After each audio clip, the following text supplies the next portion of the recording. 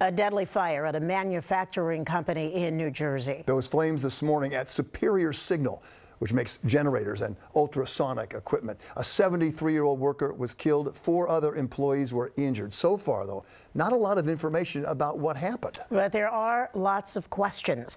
New Jersey reporter Anthony Johnson live this evening at that scene in the Middlesex County town of Old Bridge. Anthony. Yes, Andrew, we might get some answers to those questions in just a few moments as officials are now getting ready to talk to the media. You might be able to see them off in the background. Now, actually, this explosion taking place around 11:21 this morning, shaking up students and staff here at the middle school. As you said, 1 senior citizen is dead, 4 others are injured at a business located right across from the Jonas Salk Middle School.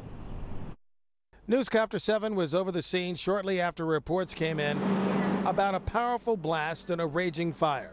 The windows to the one-story business were blown out and flames were still burning following the explosion. But it led to a lockdown at the Jonas Salk Middle School. Students were allowed to leave early this afternoon.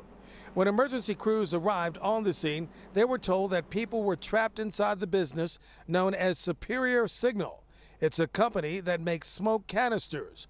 On its YouTube page, the company shows what kinds of products are manufactured.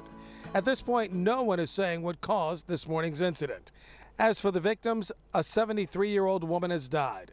A 57-year-old female suffered severe burns to her face and hands and was taken by helicopter to the burn unit at St. Barnabas Medical Center, along with a 29-year-old man with burns to his arms and hands. A 65-year-old female was taken to Robert Wood Johnson Medical Center with minor burns, and the final victim, a 62-year-old, is being treated for smoke inhalation. And at this point in time, we've been told that foul play is not involved in this explosion.